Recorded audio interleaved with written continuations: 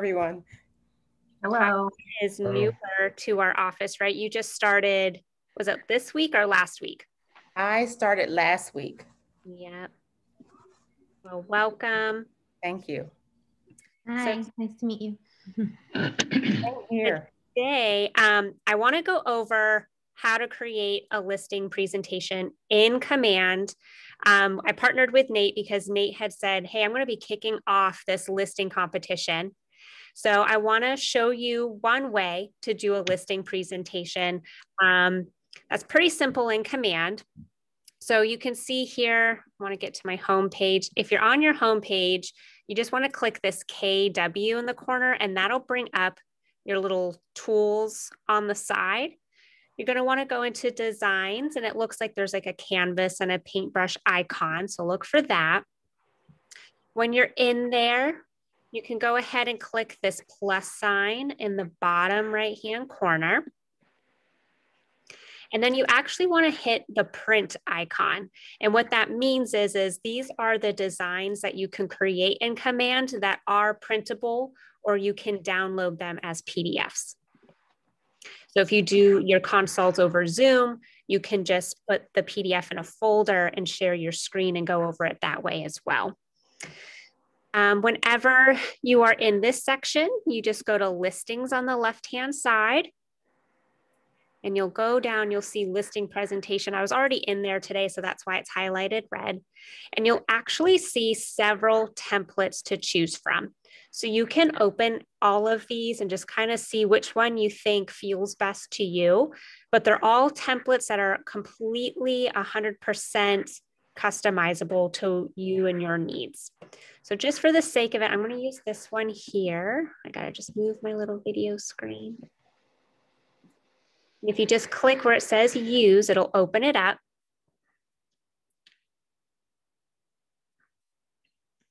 And the template pages are now loaded on the left.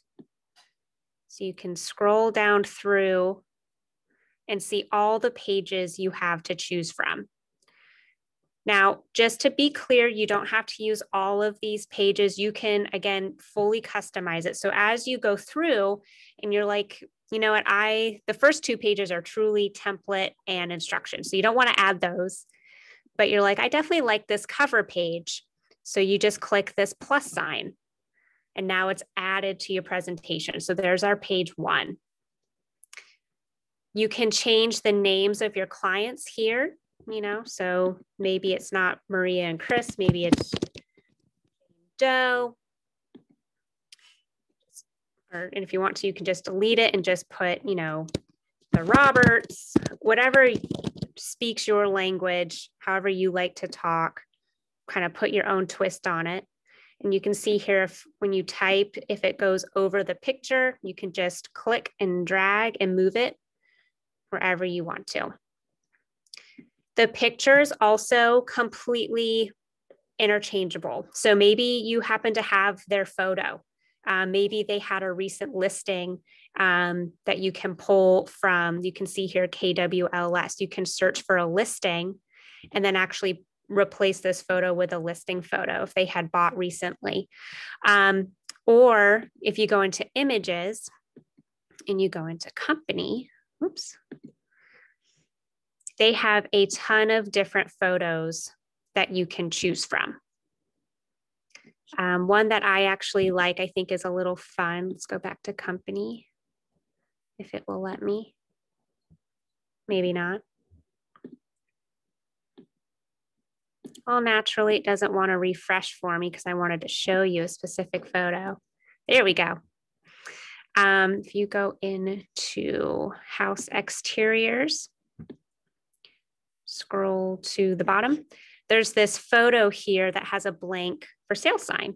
So if I click this photo, and you can see that it's highlighted and it has like the white resizable tools on it. And then I come here and I just click this arrows and circles, it actually replaces the image for you. And then I can go to my assets or add company. Let me go back up. I think the logo is under company actually. Click the arrow. Normally oh, there it is, logos. I'm still new, folks, but then you can click and drag. And if you wanted to, you could put the logo right on the sign.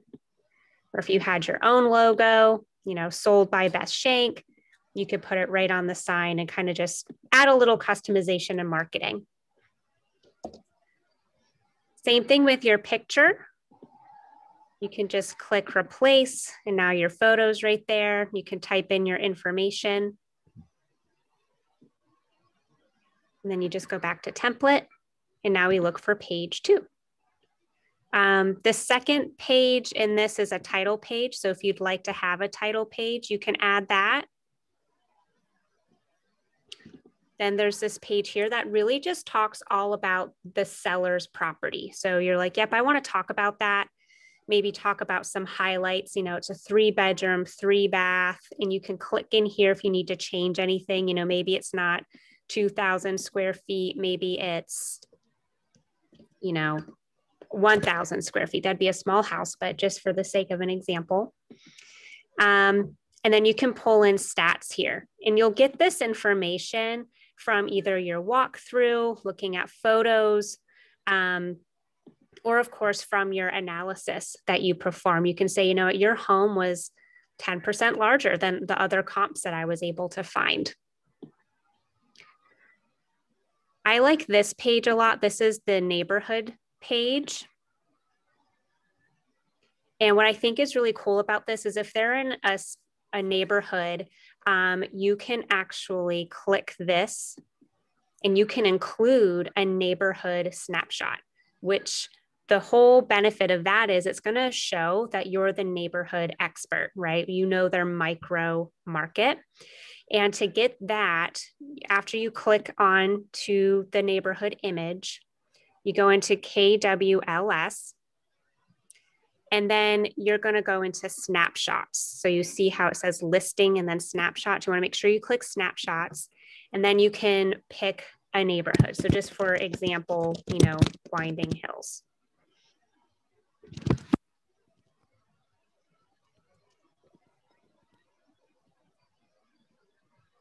See if we can find it. There we go. And when I click on where it says mechanics, oh, that's the wrong one. I don't want Mechanicsburg, I want Winding Hills. We click this little arrow. There we go. You can see the different images that you can choose from. And I'm gonna click on this one. And now I just have to click on the one that was already there and hit delete, and it goes away. And I just move this to where that one was, resize it. And now it actually has the stats for that neighborhood. So average list price, total active, total pending, average days on market, average sold price, all right there. So you can show your sellers. And then of course you'll want to pull this information from your CMA. I like this section here. It says, what are buyers looking for? So you can type in there what you think a lot of the buyers are looking for in that neighborhood right now. Is it open concept layouts, updated kitchens and baths? All of this is fully customizable by just clicking, and then you can, backspace and then type your own language in there. One place where you can find some of this information, if you go to our agent portal, and you scroll down, and our agent portal is just kwagentportal.com, and you go to market data reports. Now this isn't going to be neighborhood specific, but we do get county specific. And some of these stats I think would be totally fine for you to throw on that page. But if you open up our Cumberland County market data report, and there's also one for Dauphin, and you scroll through here, it will show you, active listing count. Has it increased or decreased since last year? Pending sales account compared to last year. And you can pull a lot of those stats for your CMA right from this report. So this is a really handy tool that we have. So that way you have somewhere to pull those stats from. There we go.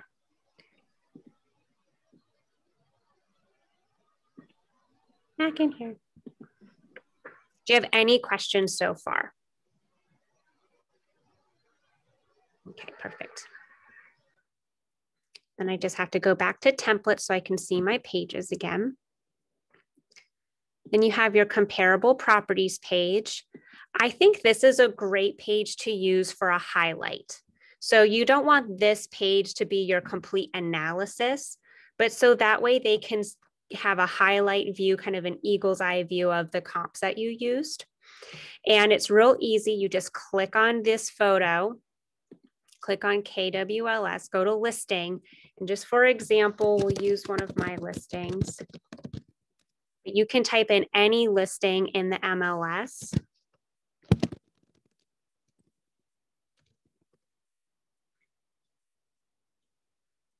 There it is. I hit select. And now I can just change this photo out with any of the listing photos that I want to. So I can just click replace, and there's the front picture. And then I can just type in here, you know, the basic information about that house. That way they're kind of just having an overview of, okay, here's 4 comps. They're all single detached homes, just like mine. They're all ranches, just like mine. Here's basic information on bedrooms, bath, square footage. And you had just gone over at that point with them the basics of what their home covered on their home page. And now you're going to talk about the comps. If it were me, what I would do then is wherever you do your CMA. So if you do your CMA in Bright, I would, if you print this out and take it to their house, if you do listing presentations with them in person, I would print my CMA and place it right behind this comparable property page. So that way they have that eagle's eye view, and then you can go into all those details and your price analysis. That's probably how I would do it. One thing too that I liked is some people use this listing presentation to also make a pre-listing presentation. So if you want to send your marketing information to your sellers ahead of time, you could maybe use some of these other pages, like this one here talks about what the home selling process looks like. You could always include this in your pre-listing presentation if you wanted to send it to them in advance. Or if I like to do this all at once, I want to talk to them about this while I'm there going over the comps, you can also add it to your listing presentation. But just to keep those options open, you could do some of this as a pre-listing doc as well as a listing documentation. There is a page in here about your app. If you have your app set up, you can actually have a listing guide in your app, and you can have your sellers set up on a neighborhood watch and command, which is another training I plan on doing.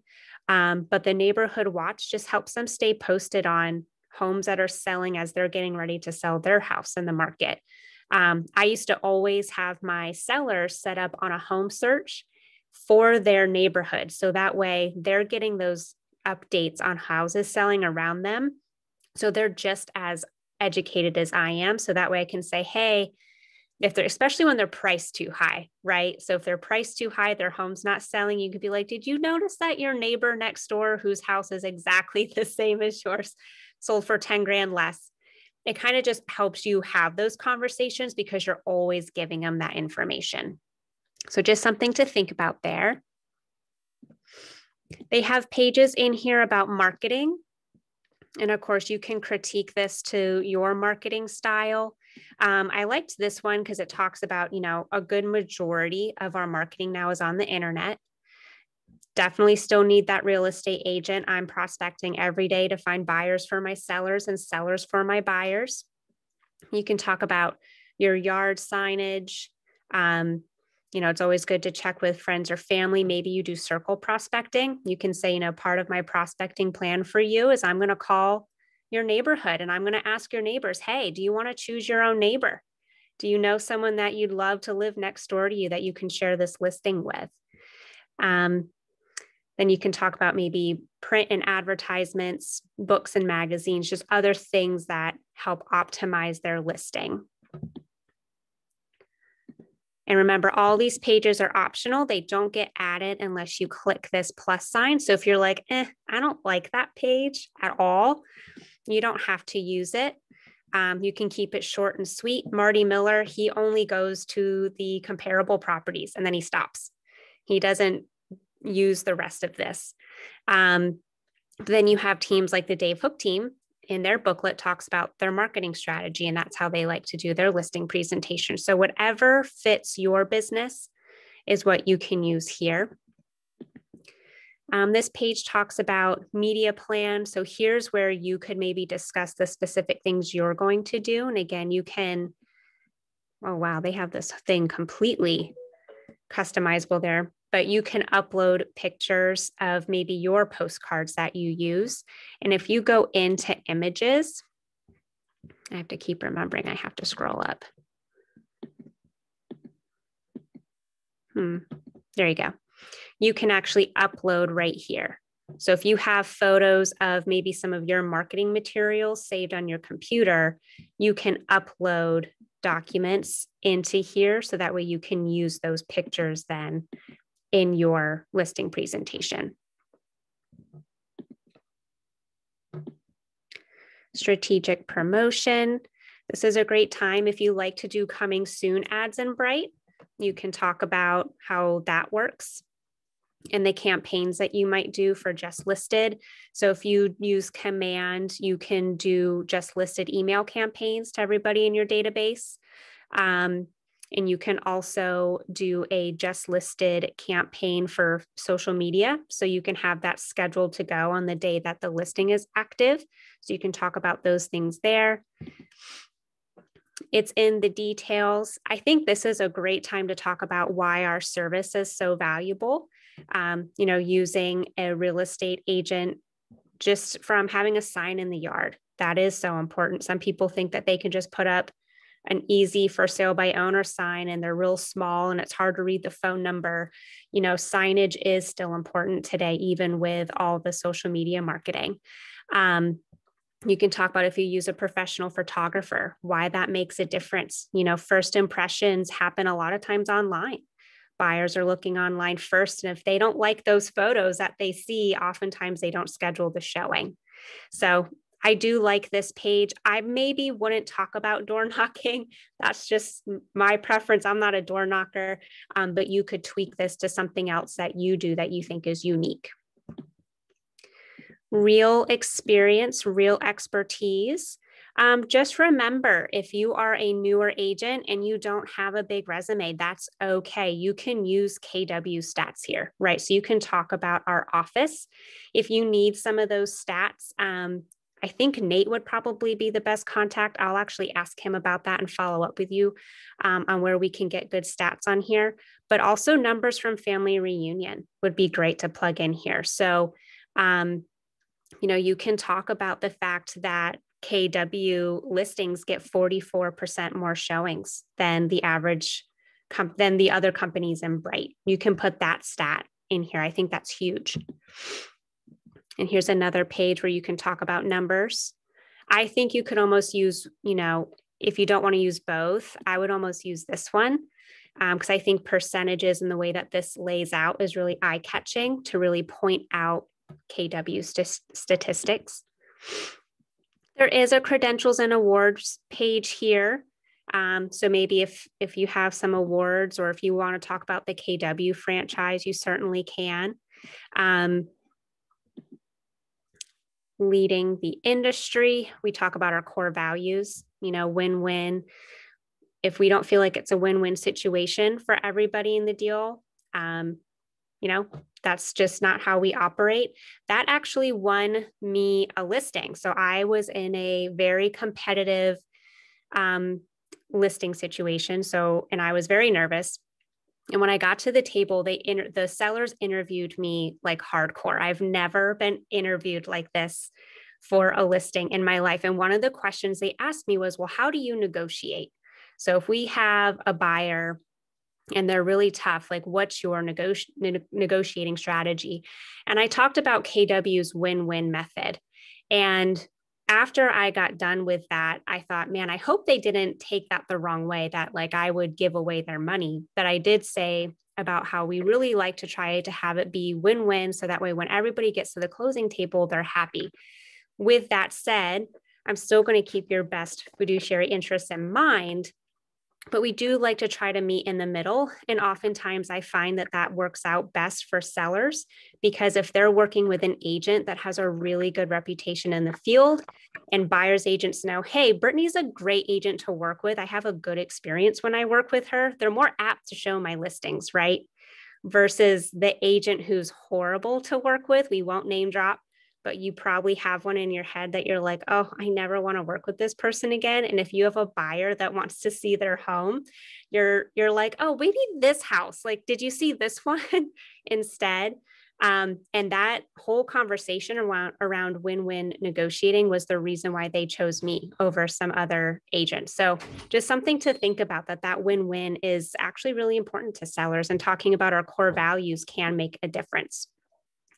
The last couple pages are kind of bragging rights. So if you want to talk about some houses that you've listed before, you have the opportunity to show off your resume. Again, you can pull this by clicking on the image, going to KWLS and typing in those addresses. So you don't have to sit there and upload each picture. It'll import for you. Oops. And this page is just like testimonials. So if you have some reviews that were really nice, you can copy and paste them in here. And then we have the promise. I like this page. I think this is a great time for you to kind of hint about referral. So you're going to talk to them about all the things that you promise to do for them. Just to read one, because I know this print's really small, which might be hard for you to read. But one of the promises is to treat you and your family with straightforwardness, integrity, and respect at all times. So I would probably talk about a couple items on this page, and I would say something to the effect of, this is my promise to you. And all I ask in return is if I deliver on my promise by the time we get to the closing table and you really felt like I kept my word and treated you and your family with the respect that you deserve, all I ask in return is that you share me with your friends and family. And, when they need real estate needs, you give them my name. That's all I ask in return.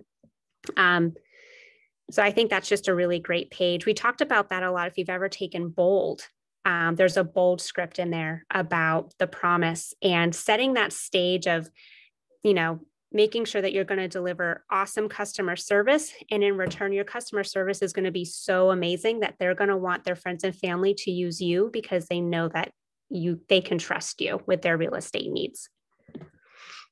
And then you have this bottom line page where I think you can just put a nice wrap up, maybe what your personal goals are. And then you have this closing page of just basic, this is how you get in touch with me. I think this would really be a great time to set expectations on how they can contact you, when they can contact you, your hours. One of the trainings that we've had at KW had talked about, making sure your clients realize that, hey, when I'm in this meeting with you, I'm not taking other phone calls. With that said, you might get my voicemail a lot, right? And it's not that I'm ignoring your phone calls. It's that when I'm with my clients, I just want to make sure all of my clients feel like they're getting that one-on-one attention that they deserve. Just leave me a message and I will make sure I give you a call back, within whatever your hour range is, and within 2 hours or by the end of business day, I'll be sure to give you a call back. I think this is a great time to talk about those expectations. And it's always great to do that up front because it'll make it a lot smoother for you throughout the entire transaction until you get to that closing table. So that is the listing presentation in command. I don't want to keep you too long because I know Anthony has his MREA lead gen model training today, and I'm sure a lot of you want to get to that. That's a good training. But do you have any questions for me on what we went over so far?